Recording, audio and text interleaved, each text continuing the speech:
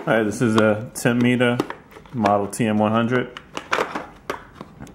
If you work at a doing like installing tints, you can use this to measure to give your customers assurance that the tint is exactly what they asked for or close to it at least.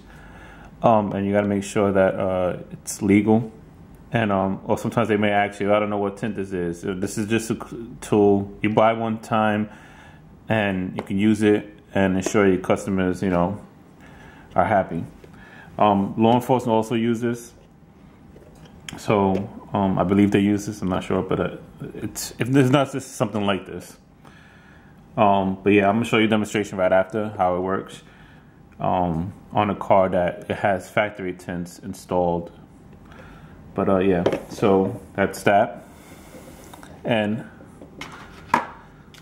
they also come with these test plates. I can show you here.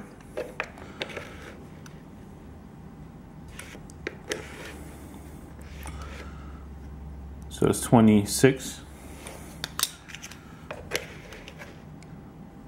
and 75.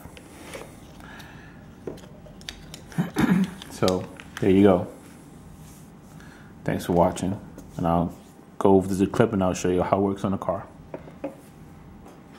Alright, I'm gonna test this window. Now it's a little dirty, so just take that into consideration. It got a lot dirty from the snow, but I'm still gonna test it out. 27%. So it gives almost the same reading. 26%. So I guess it depends where I put it. I'm just trying different areas. It's 27%. So this is the TM Model 100, and this is factory tint on the rear of the car, which is legal in the state of New York. Anything below that is subject to get a ticket, which we don't want. So 30%, even better. So I guess it depends where. So factory tint is supposed to be 30%, I think.